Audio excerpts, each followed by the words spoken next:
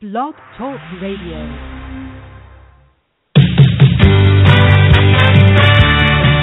You're listening to Talent Culture's T-Chat Radio. The World of Work is live now on the radio with Megan M. Biro and Kevin W. Grossman, because middle initials count.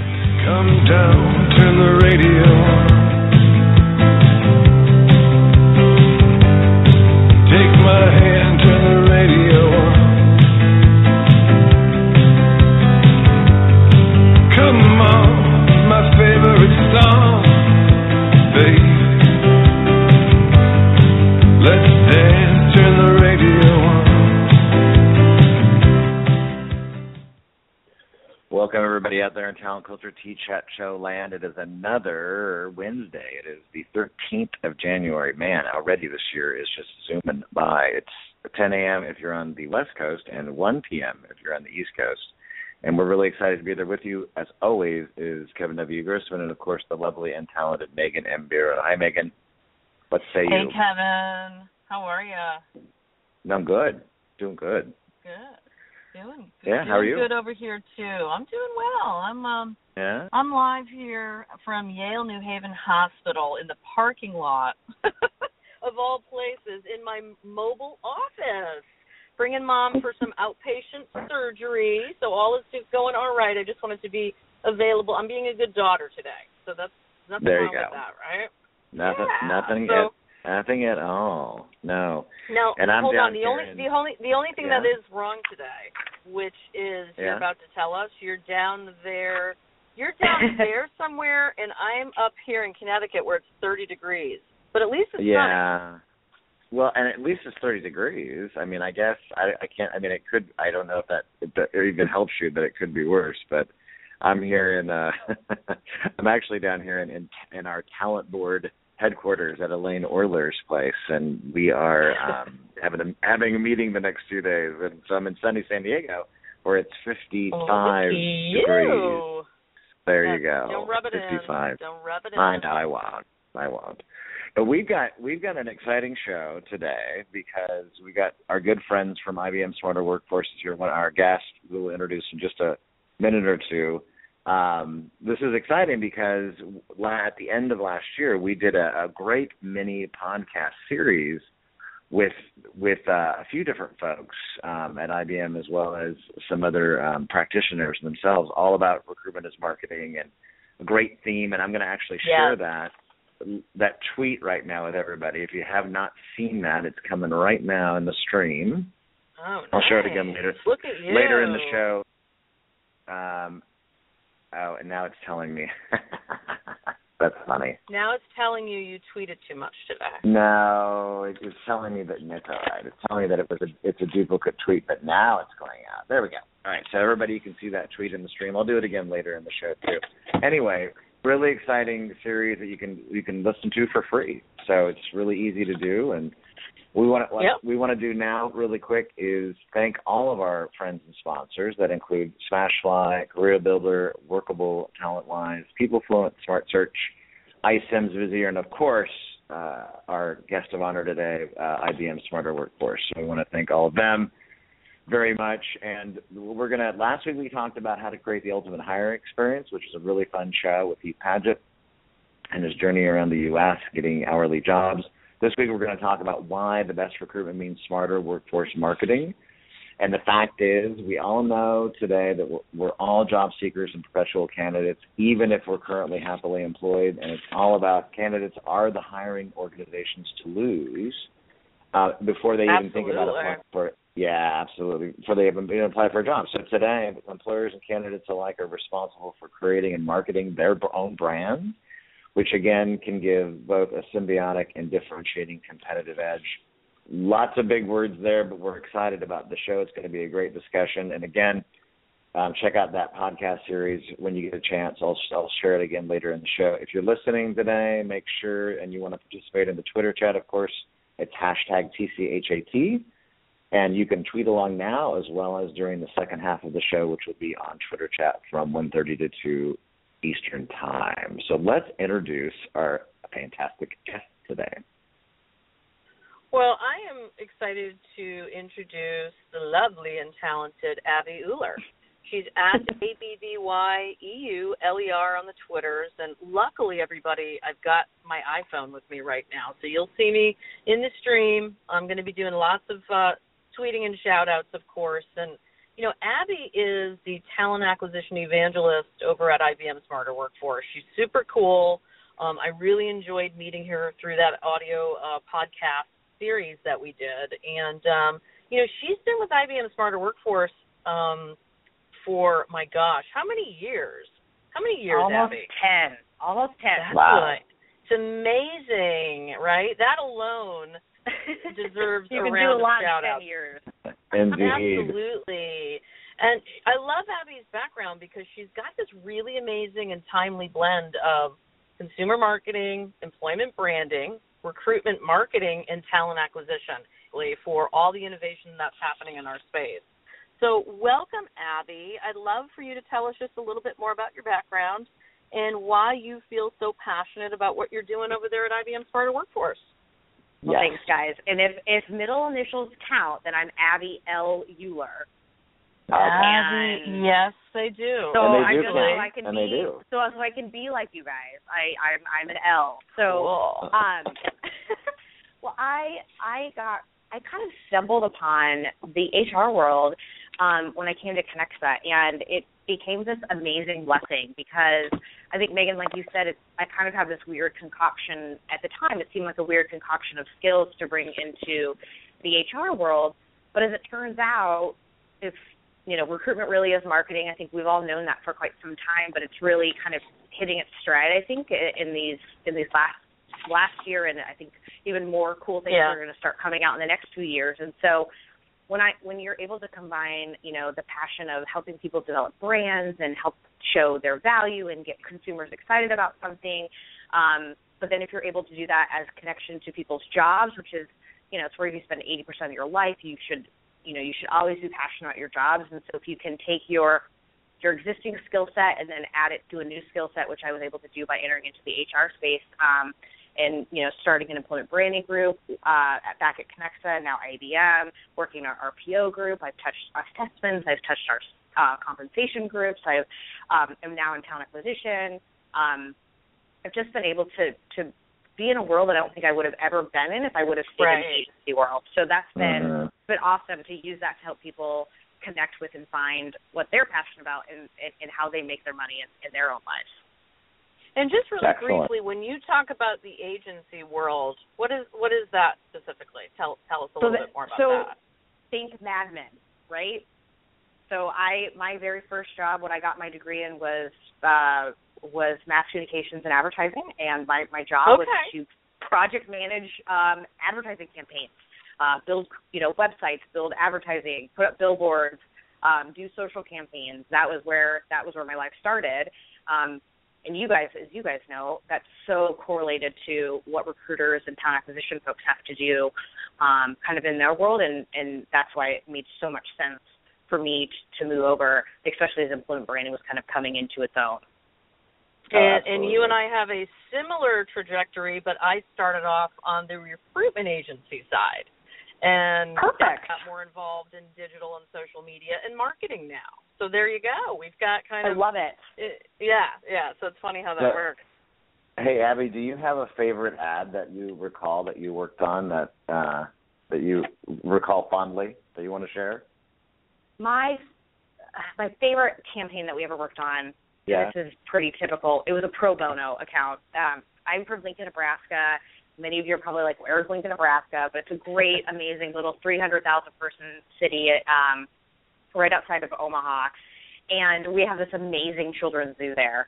And I got the opportunity to, I was pretty young at the time, I had the opportunity to help we rebranded the logo, changed the slogan to learn firsthand, and the logo was a little hand that was kind of tailored to look like a little peacock. And I did this whole campaign. We did this really fun campaign where we had kids were able to go through like grocery stores and find little clue cards about some of the animals that were at the zoo. That's cool. Yeah, they got tickets to go to the zoo, and we did a whole bunch of fun kind of grassroots things within the community to re-promote the zoo. And the zoo has grown amazingly over the past few years, but I think rebranding it was the first step, and that was just a ton of fun to do because it was local, but it was kind of something that I remembered from my past, and so that was the one that kind of hit your heart a little bit, and it was so much fun. So there you go, Kevin. There's my heartfelt story for the day. No, I love it. Absolutely. I do indeed. I actually come from university relations world. That's where my background is marketing as well, marketing communications. But it started doing fundraising for the university that I went to, San Jose State University here in San Jose, California. So nice. But very nice indeed. So recruitment is marketing, right? Yes. And so why don't you? If the best recruitment means smarter workforce marketing, what does that exactly mean to you, and why? Share with us. Well, for the way I like to break it down is, and again, I think most of your listeners, I mean, we've all known that recruitment really is marketing. But I think what's different about the world today is, sure, we've always kind of looked at the strategy pieces of how recruitment is marketing and how by hiring the right people, you help yourself kind of build a smarter workforce. For me, it's really saying, okay, at IBM, we have this luxury to have a massive company to kind of look across and say, where can we build partnerships internally at IBM? And so for us, it was, we believe in recruitment as marketing. We've always done employment branding. But we have this amazing IBM Commerce Group who focuses on selling to marketing teams, right?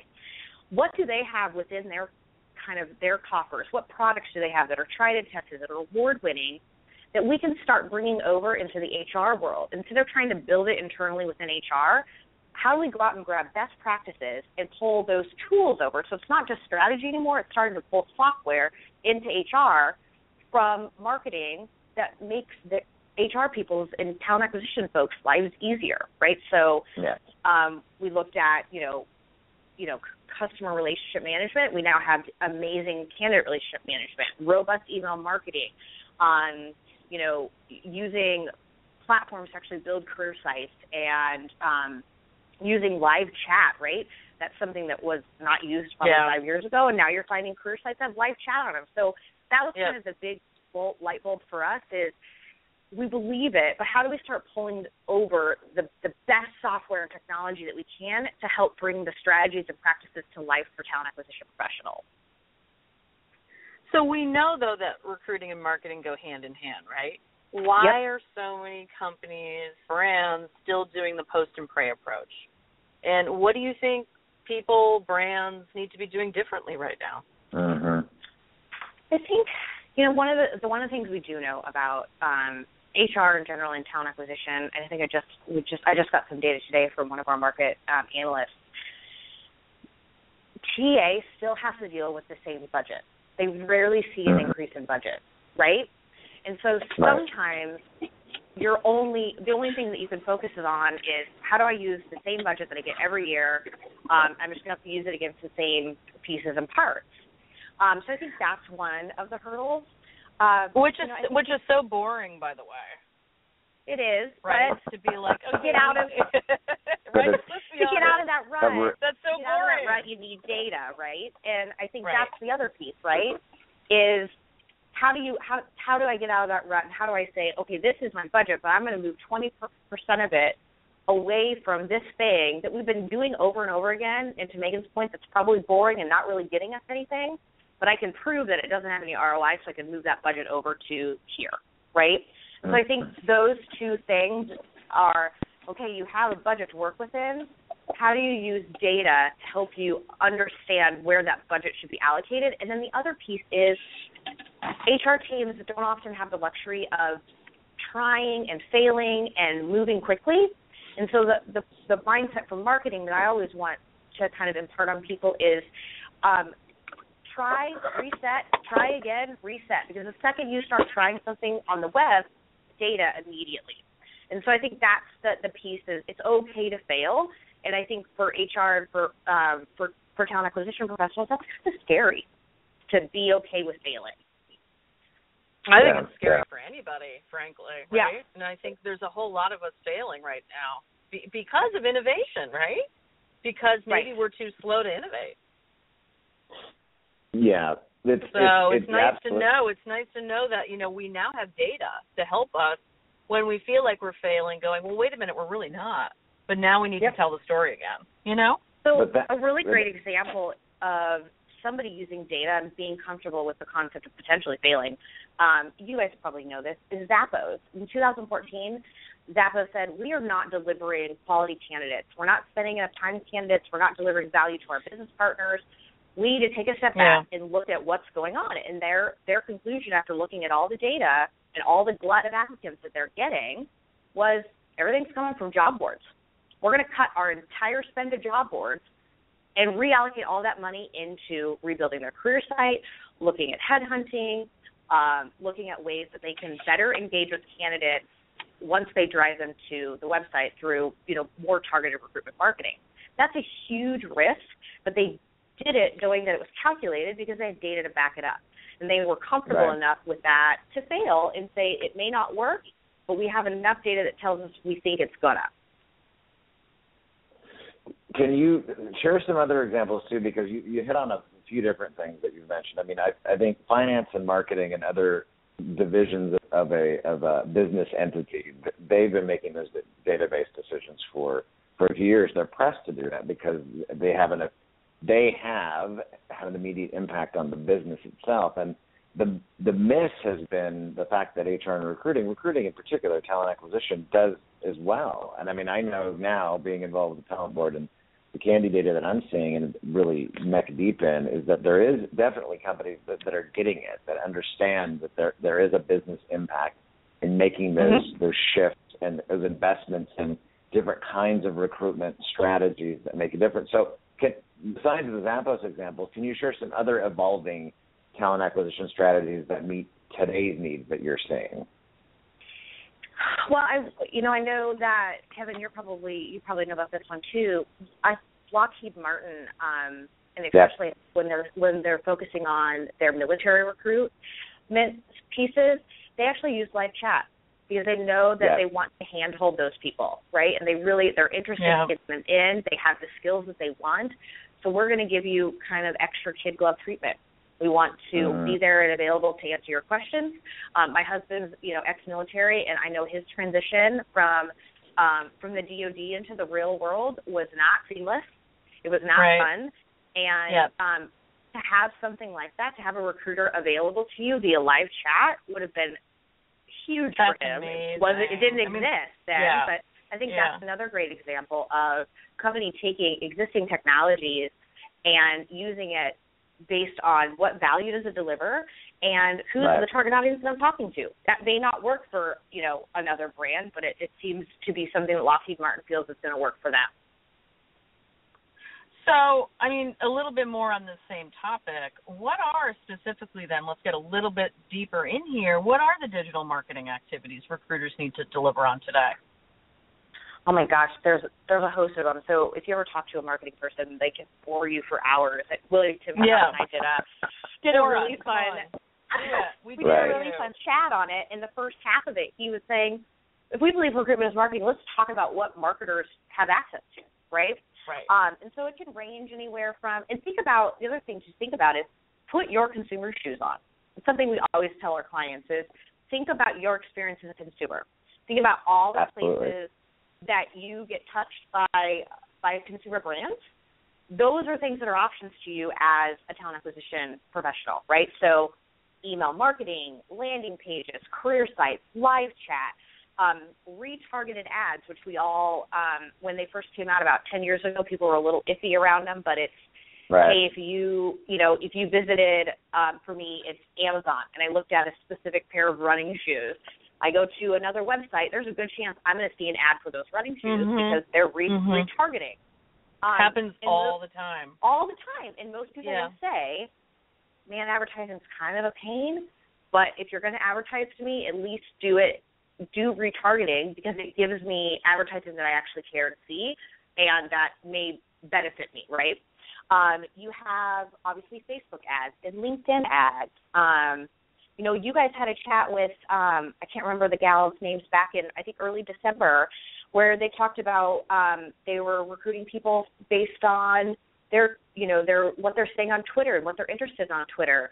Reporters use that all the time for sources. Instagram, if you're a designer, you may want to look at what's on someone's Instagram to see what they're interested in. There's so many aspects that are available to you, and it really, you can go look at, go Google Marketing 101.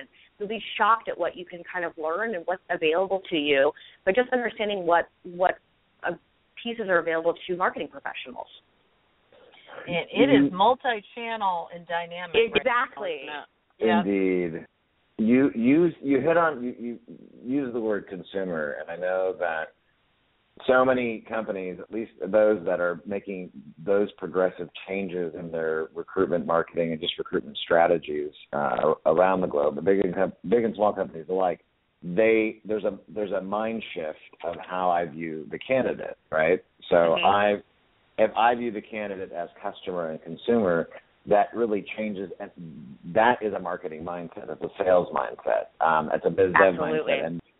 And those organizations, I mean, I know, one of the multi-year winner of our awards, which is, again, a data-driven research, but the Capital One, it was a long fight internally, and I know companies like this are still discussing today to really get not only executive leadership on board, but the rest of the talent acquisition team, HR, and just the fact of saying, listen, who was our primary customer? And it wasn't the candidate for a long time.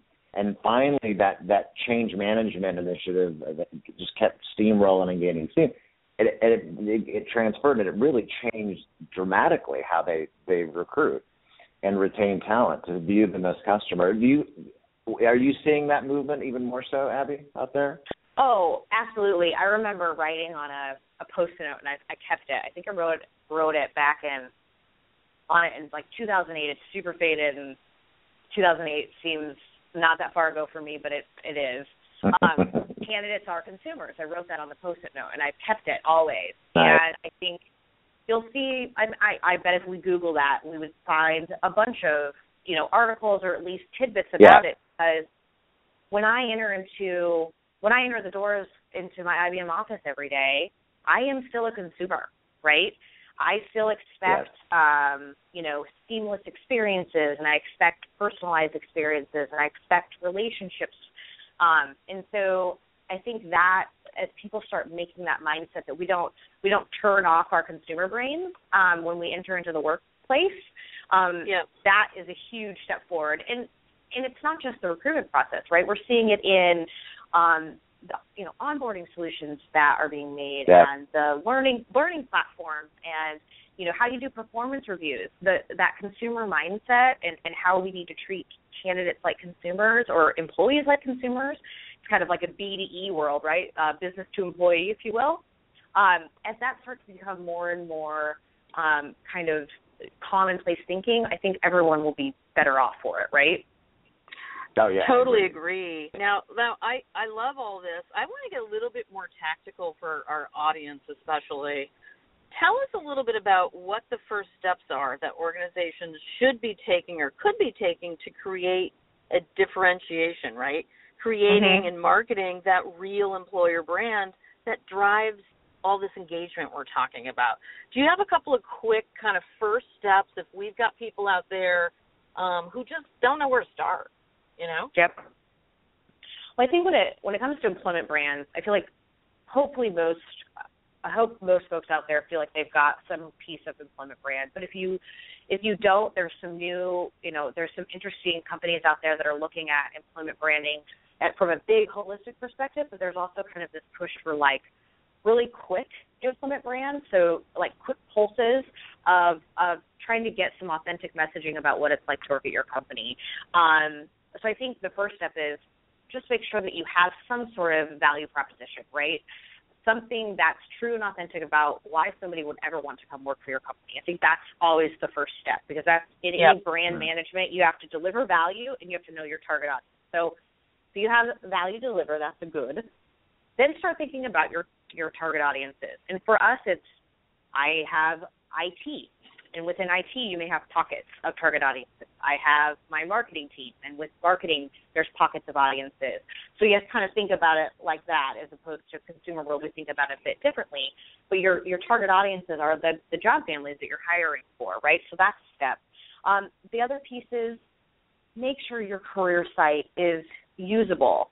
Right, we know our friends at the talent board and the candies, but everyone is going to go to your career site, whether you like it or not. They're going to your career site, right? Oh my gosh. Make sure it's mobile friendly. Make them mobile, right? And then start thinking about how do you actually start creating and nurturing relationships, right? There are email marketing tools out there for you. You know, for us, we just launched a brand new CRM system called IBM Connect the Lead Manager. We built our consumer-grade email marketing tool from IBM Commerce. We built that into that CRM system so that you can get at that email marketing. So you can nurture people. You can put them into nurture streams. You can send them to landing pages. So you're building these kind of proactive talent pools as opposed to our favorite reactive, oh, my God, I have a rec open. How do I get it filled as quickly as possible? You know, we did this great, fun video on the streets of Boston where we asked people on the street, if you were being recruited, how do you want to be treated? And you know what came out of it? I want to be treated as a human. Build a relationship with me. Woo. Get to know me, right? And so I think that's what consumer marketing is all about is how do you build a relationship with the consumer? How do you deliver value to them? How do you make them fall in love with your brand? It's the same thing. You have to figure out what value you're delivering, who you're delivering that value to, which is your target audience, and then go make friends with your friends in marketing. Make friends with marketing. Love they can help you, right? I know they're not the enemy. They're amazing. Yeah, they're amazing. So I don't know, Megan, if that's helpful, but I think there's just some it is. Yeah. Some things we forget about that, you know, we get stuck in all the mire of our day-to-day jobs and we forget, who are we talking to again? Why do they care about listening or hearing from us? Right. So we're down to our last couple of minutes here. We are, that and flew by. It did. It always does. But before we jump to the Twitter chat, real quick though, and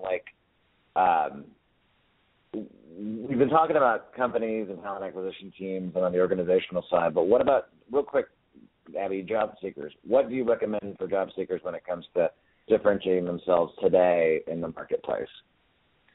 So the first piece is be open to new opportunities. I just read a piece of data that said that more and more candidates are moving away from the industry they worked in and the specific job titles that they worked in, right? So be open to the fact that you're not a resume.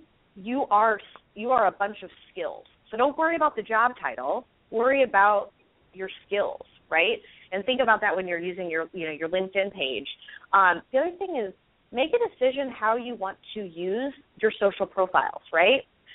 So many people get their LinkedIn looking amazing. They put all their skills in. They write kind of more of a headline instead of using some crazy job titles their company gave them. But then they forget about their Twitter accounts, their Facebook accounts, their Instagram accounts, their YouTube accounts. Decide how you want to utilize those or not utilize those, right? Because whether you like it or not, recruiters are going to look at them. And it's a great tool, so figure out how you want to use them and what story you want to tell. Right. And I think that, those are kind of the three is be open, kind of get your head wrapped around what your social digital reputation looks like, and then think about yourself in terms of skills, not just job titles. Good stuff. Great advice. Thank you, Abby, so much again for being on, and thanks again to IBM Smarter Workforce as well. Excellent. Thank you so much. I think we should just... Thank you, guys. You're welcome. Look forward to seeing you soon, and let's take this party over to Twitter and continue the conversation. Absolutely. Thanks, Abby. Thanks, everybody. Thanks, guys. Okay. Twitter chat time.